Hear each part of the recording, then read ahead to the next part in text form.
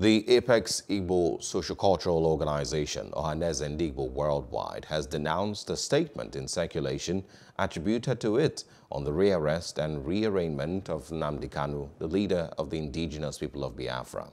Chief Alex Ogbonnaya, the National Publicity Secretary of Ohanaeze, said in a statement on Wednesday in Enugu that his group is yet to issue a statement on the matter because they do not issue public statements in a hurry.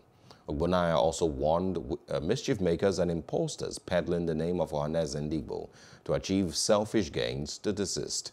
The Ohanaeze spokesman warned that they would invoke the full wrath of the law to deal with offenders if they continue to breach the warning. Hello, hope you enjoyed the news. Please do subscribe to our YouTube channel and don't forget to hit the notification button so you get notified about fresh news updates.